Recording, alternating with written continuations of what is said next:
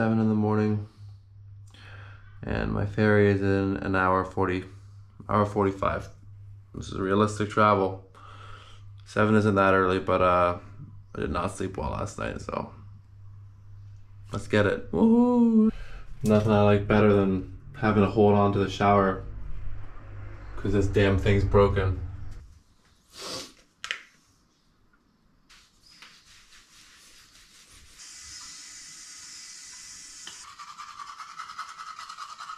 And just like that, leaving Algeciras and on my way to Tangier. I'm very tired and kind of wish that I scheduled the boat for noon, but at the same time I'll be arriving in Tangier now at like 10:30 or 11. Just depends on how quickly the ferry gets there. So I'll get there in the late morning, be able to get a nice lunch, and then check into my hostel.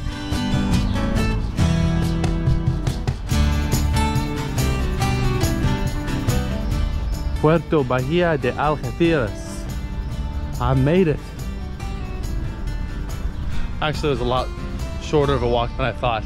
I'm here plenty early. Time to board, and so far I'm one of 4 people. So either this ferry is going to be very empty, or a bunch of people are running very late right now. Still just one of 4 people. Kind of questioning as to where everyone else is. I guess this ferry is just for us. That explains it. I didn't even think about the cars. And that was an option for me to pick too. Like, oh, what car are you taking? I guess we're just one of 4 people who don't have cars. That's it. Views from the deck. Looks like I can go through here. Coffee acquired and boxed water acquired because I'd already drank all my water. I need to figure out a permanent solution for my water drinking because I drink a lot of water and I can't just be buying bottles, or in this case boxes, whenever I need to quench my thirst. Anyways, that was only €1, so it could be worse. There's a little bit of a view, and apparently I can't get down there, but I can get to the top deck. So I'm gonna drink this coffee and then make my way up there and hopefully have a nice view on the way over. Get some sea breeze on my face, you know, a bit more sun. Not that I need it or anything. We're moving. Goodbye, Algeciras. And hello, Tangier. Feels good to be on the move.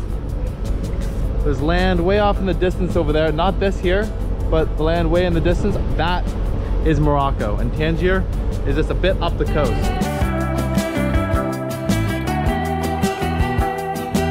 Here I come, Morocco, woo!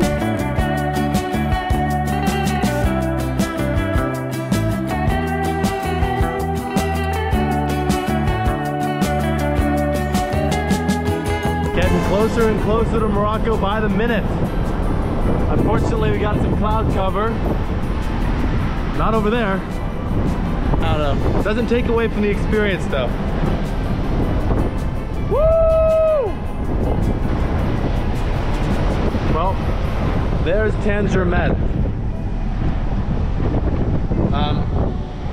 Something that I didn't take into account or realize. There's 2 different Tangiers. There's Tangier Med port, and there's Tangier. And I thought that this boat was taking us to Tangier, but it's not. It's taking us to Tangier Med. So I have to get off here and find my way to Tangier. So maybe train, maybe bus, maybe taxi, I don't know. I guess I should have known that was the case, but I didn't know. I honestly just thought it was the same thing. Yeah, so great. Well, this is certainly an unforeseen development, having to figure out how to get to Tangier from Tangier Med. But it's all part of the adventure, right?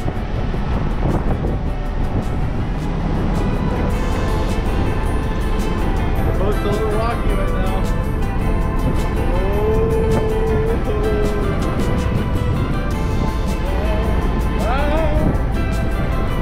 I'm not gonna fall over, don't worry. Coming into the port. This is a deep water port, I guess deep enough for all these ships to come in. And there's more of the port that stretches over to the left there. And I imagine that's probably why you can't go directly to Tangier. It's probably not deep enough over there. I don't know.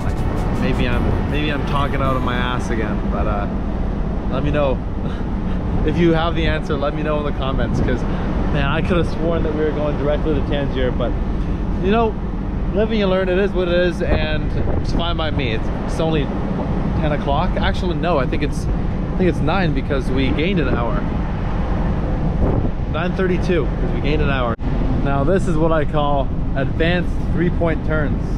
Shooting water out this side to push the front over to the right, and they're backing in. Just look at that blue. Okay, I'm all strapped up again. We're pulling in.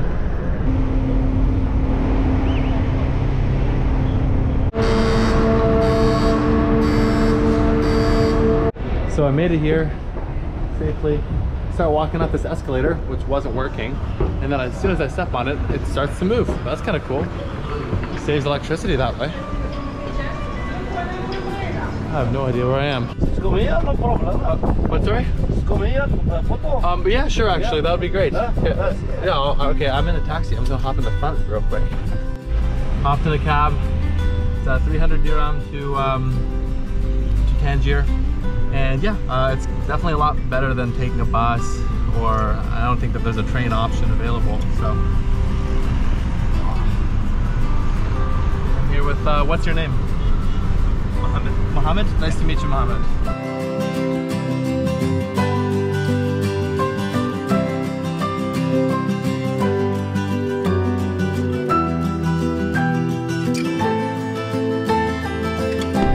That's so nice.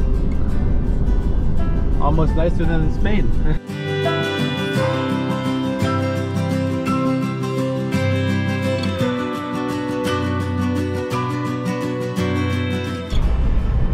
Look at those hills. Plenty more to come. So many amazing beaches. Oh wow.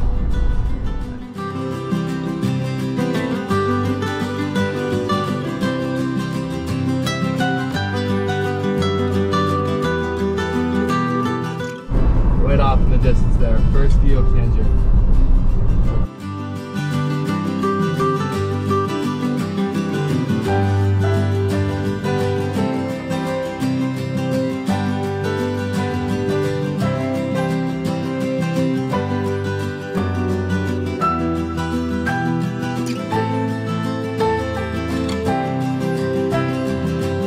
First impressions of Tangier, and it is absolutely gorgeous here. Oh my gosh, the white walls, these wooden doors of the shops lining the street, and my cab driver, Mohammed, was so nice, so helpful. I think I'm fairly certain that I overpaid what like you normally expect to pay, but it's totally fine. He got me here quick, and for like 30 Canadian dollars, can't really complain. Definitely could be worse. I mean, back home I'd expect to pay twice that for an hour cab ride, so this I'm definitely okay with. So far, Morocco has been too good to me, too good. Wonderful cab driver who was very happy that I paid him 300 dirham to get here. Some friendly street cats. I was looking for a cab, and thankfully I had helped these women with their luggage, and I was looking for a cab, and they came up and they helped me find one at the station. Super friendly. I got off, and there was a guy also like, well, he was like, oh, Tangier Hostel, I can show you there, come with me, and I can find my own way there. I know what come with me means. It means come with me and then pay me when you get there. Anyways, he was super friendly, and I told him I was good, and he said, okay, have a good day, and left me alone. For 35 dirham, it's about 4 Canadian dollars. It's got all this omelet, bread, whatever this is. It looks like some kind of spread, jam, little orange juice, olives, Moroccan tea. I don't know if this is a good price for Morocco or not. It's pretty good, you know, can't complain. Like, nothing to write home about. This tea, on the other hand, oh my goodness. It's like, it's hot, it's a little sweet, minty and refreshing at the same time, and it is so tasty. Oh, it's the right choice, absolutely. Let me have one of these every single day that I'm here. It is an absolutely gorgeous afternoon slash almost evening, and I'm here in Tangier, Morocco. Just at the top of my little hostel here. We have an amazing terrace, place to hang our clothes. I did some laundry earlier, so got those drying out right now. Perfect view of the whole city. The Medina is all through here. Went for a run just down by the beach earlier. It's fantastic here. So I'm gonna quickly showcase what the rest of this hostel looks like. And then the plan is to go out and check out the market, well, Medina. There's lots of cool shops down there. Get some food because I'm starving. What an amazing little hostel. I don't know whose room that is, but they lucked out. Got a bathroom, bedrooms. This one's my room. I'm sitting on the top bunk. No one else is here at the moment, but it was full yesterday. Got a bathroom in there. And then another room with no one here. Jeez, I guess the hostel's really empty today. Not such a bad thing. And then this other floor is the same thing with a kitchen on the ground floor. Tangier hostel in this really nice little alley. Well, I say really nice, but if I was back at home, I'd think, oh, this alley's a little sketchy, but honestly, I've not been worried for a single second so far. Everybody's been super friendly, and it's just really unique, especially compared to what I'm used to back home. Everywhere you go, there's little alleys left and right, really cool shops. You can pretty much get anything you want here. All sorts of fruit and veggie shops, pretty much everywhere you go. Spices, bread shops too, more fruit, and it's surprisingly not too busy right now too, which is really nice. Normally this place is absolutely packed. Ooh, awesome. And the fruit here is so good and very cheap too. I can't even tell you how many oranges and peaches I've had so far. This is kind of the main street here. Main drag, shops lining both sides.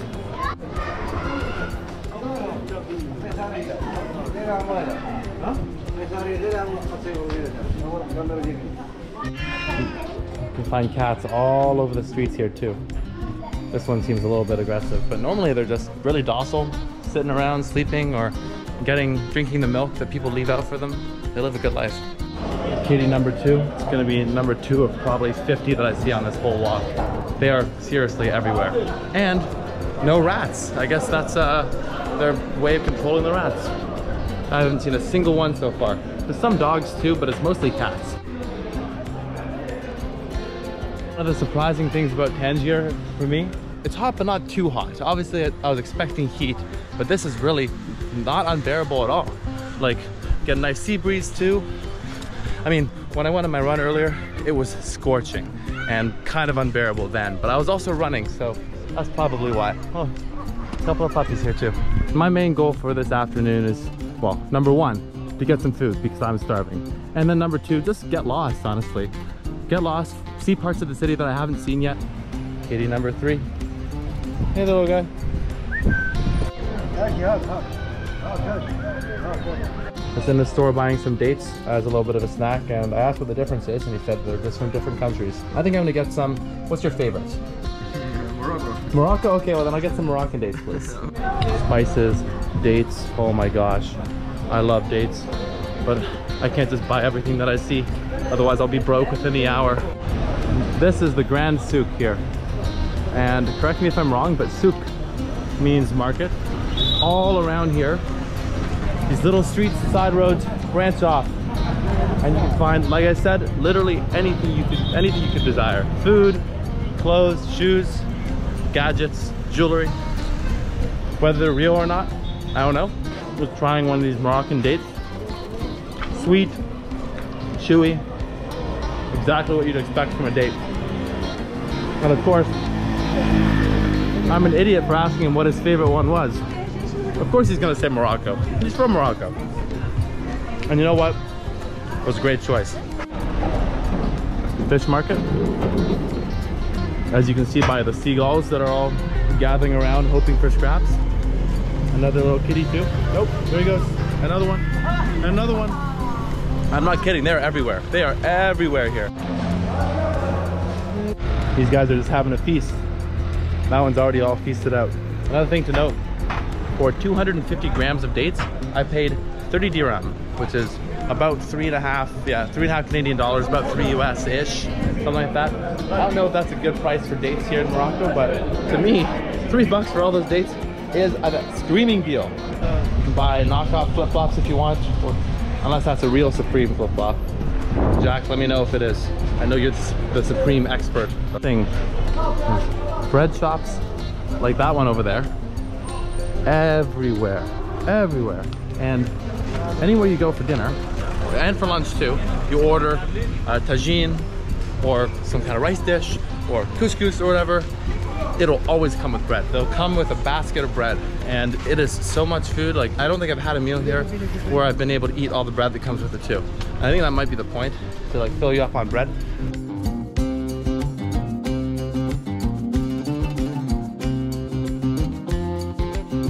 Just stumbled upon these cannons overlooking the port. What a spot. It looks like I'm not the first person to discover this place. Everybody seems to be hanging out here today. And what a perfect evening for it too. I think I'm gonna walk down to the water.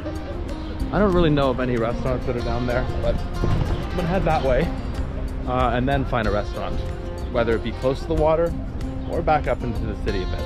Morocco might not typically be like #1 on most people's travel itineraries of places that they want to go. Come to Morocco.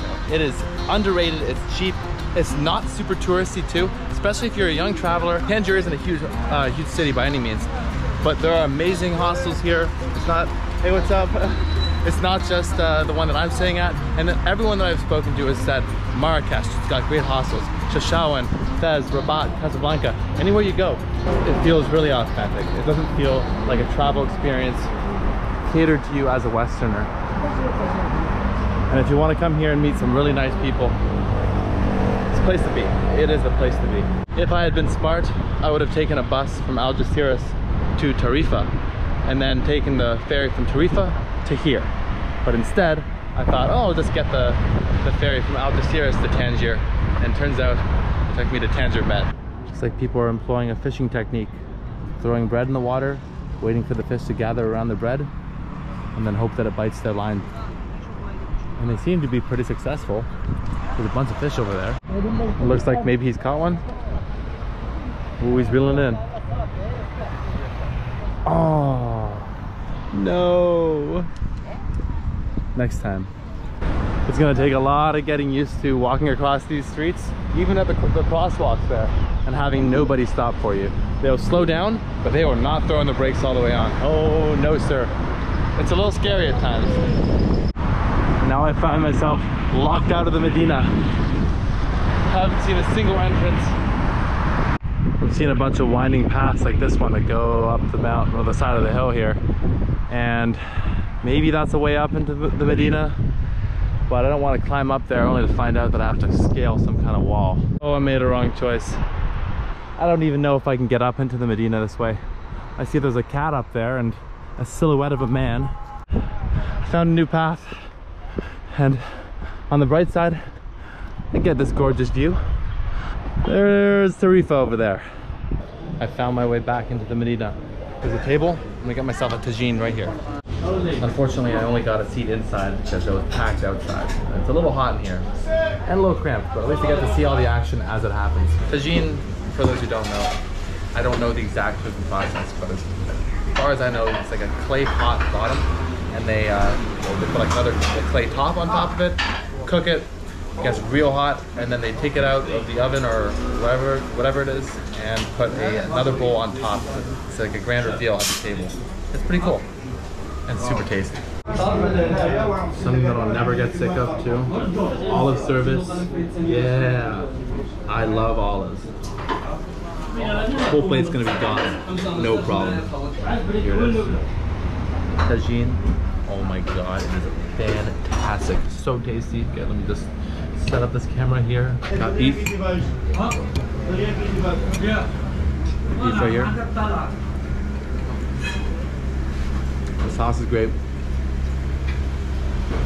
And these are prunes. Hot prunes on top of like a beef stew. Sounds kind of strange, right?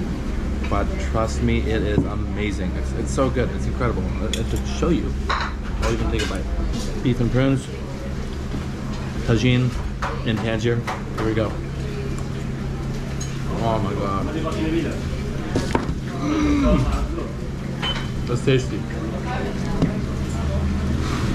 You gotta try new things, you know? And I like prunes, so like when they're cold, like back in North America, when I think prunes, I think a bag of cold prunes you keep in the fridge. This, 10 out of 10, stellar. Get tagine, that's so good. I had to get the harissa too. I think harissa just means chili. I got the green one. The red one's a little too spicy for my liking. Both are very flavorful, so throw a little bit on that. So the staff saw me filming and they're asking, oh, do you make videos, YouTube or whatever? And I was like, yeah, it's a YouTube channel, it's small right now, I was doing it for fun. And they brought me watermelon. Oh nice, didn't need to do that at all, but they're all very very impressed with the YouTube channel and got a few more subscribers, so that's nice. Sheikh Hassan restaurant, Kasbah, so tasty, very good. And everyone in there is so friendly too, like, what a great place. They make a fantastic tagine. They like my mustache. I mean, what else could you ask for, right? And free watermelon, come on. And with that, I'm gonna call it a video. So if you liked it, yet again, remember to like, subscribe, hit that bell icon so you're notified every time I post a new video. And once again, thank you for watching. See you on the next one.